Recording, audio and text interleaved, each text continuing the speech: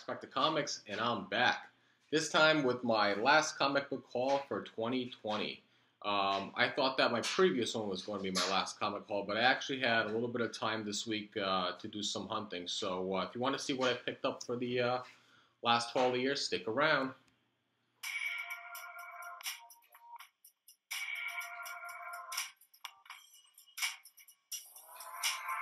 Alright, so welcome back. Hopefully everyone had a good holiday, good Christmas with their friends and family. I sure as hell did. You know, got some great gifts, spent some time with the family, which, you know, for the most part, some of the family members I hadn't spent some time with, obviously due to the pandemic, but I had a great time. Hopefully you guys all had a great time as well. Actually, one of the cool gifts I got was today when I went to hang out with a couple of friends. Got this big mug here, filled it up with some beer. Actually put 2 beers in here, which is actually really nice. Now I can drink like 4. But like I said, I ended up picking up some books yesterday. I went to a local antique shop / flea market and did a little bit of digging for about an hour. Picked up about 7 books. Didn't break the bank whatsoever. I spent, I think, one of them $10, 10 and change, something like that. So some of these books are a little bit of spec. One of them was really hard to find, and I'm just gonna start showing them off. But if you haven't already, please don't forget to like, share, and subscribe. I'm still doing my Road to 500 contest. Have about 22-ish or so people to join the channel, you know, and then we can do the giveaway. So tell your friends to subscribe to the channel. It only takes a little click. So starting off with the first few books. Actually, it was a set I picked up, a set for $4. Ended up getting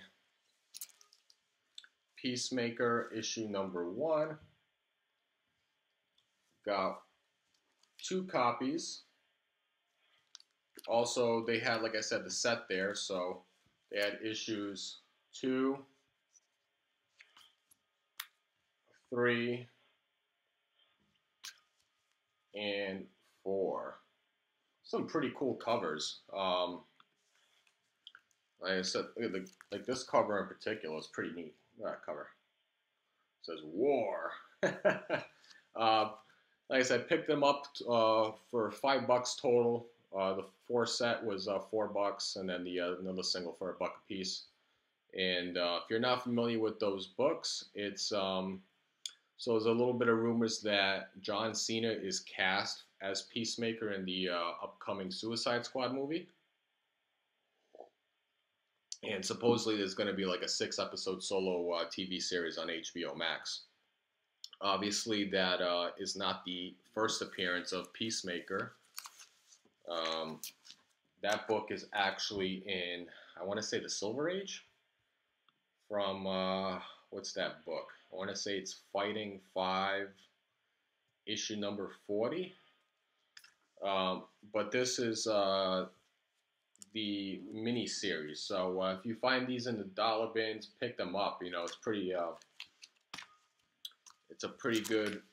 Actually, I'm gonna take a read. I've never read it. It's a pretty good read, from what I've heard. But I'm gonna read it myself. I don't believe there's an actual first appearance in there. Actually, no. Actually, before I check, there is a first appearance in there. I wrote it down. It's the first Wolfgang Schmidt. So it's the Peacemaker's father. And it's also the first team appearance of Project Peacemaker. So, alright, there is some little minor key appearance in there. But, looked them up recently on eBay. The last set sold for like $20. And that was on, I think that was on the 25th. So that's a real recent sale. So, pretty nice pickup there for the price.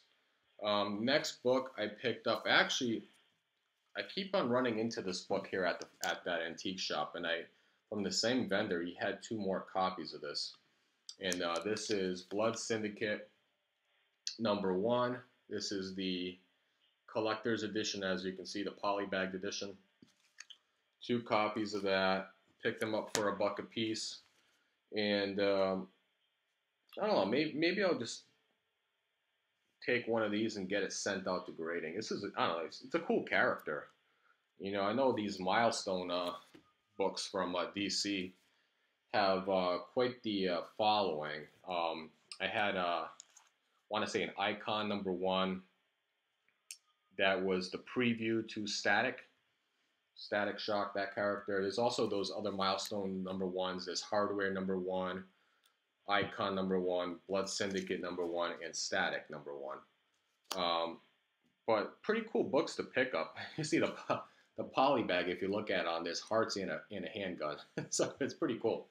And there is a minor first appearance there, and it's the first team appearance of Blood Syndicate, which the team itself comprises of Brick House, Fade, Y-Sun, Tech 9, Flashback, Holocaust, and DMZ.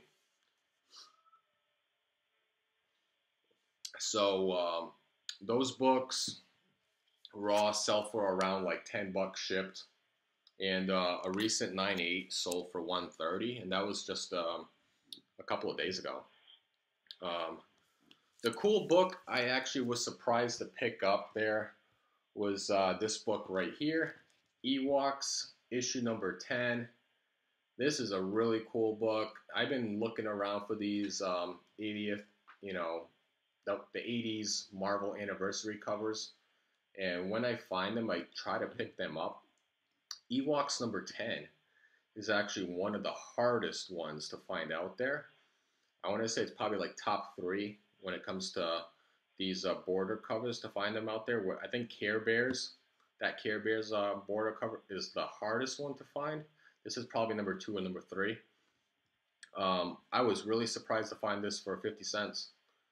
There's nothing key about it. It's just because it's at that 80, not the 80s, but the 80s anniversary border cover is what makes this hard.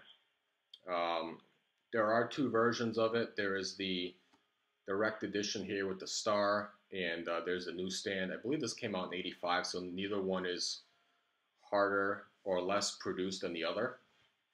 But this book, like I said, is the Marvel's 25th anniversary since Fantastic Four #1 was published in '61. So they did that for the month of November. And price-wise, it's all over the place. I want to say roughly selling around the $20 to $35 range.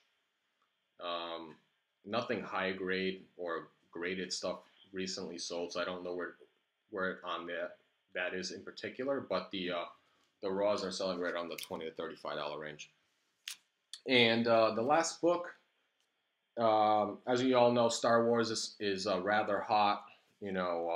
Obviously with the Mandalorian wrapping up, and then the Disney investors meeting that just came out saying that like 10 different Star Wars Disney Plus shows will be coming out in the future.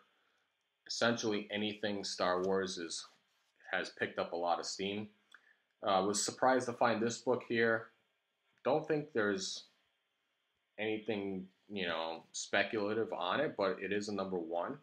And this is Star Wars Crimson Empire 2, Volume 2, issue #1. I just thought it was a neat cover. Love these red covers. Says on there, the Council of Blood. Did a little bit of searching. I don't know if there's a first appearance. I saw somewhere that it was the first appearance of Nom Anner. Maybe somebody can correct me on that. I have no clue. But this was basically cover price. I paid $3 for it.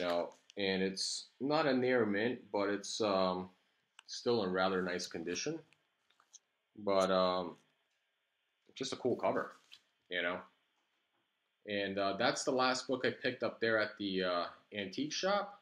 So that's pretty much it. It's my last comic haul for the year. Hopefully you guys enjoyed it. If you did, hit that thumbs up. So let me know in the comments down below if they were good pickups. If they were, cool. If not, let me know why. But until next time, it's Mark Spec the Comics. Out.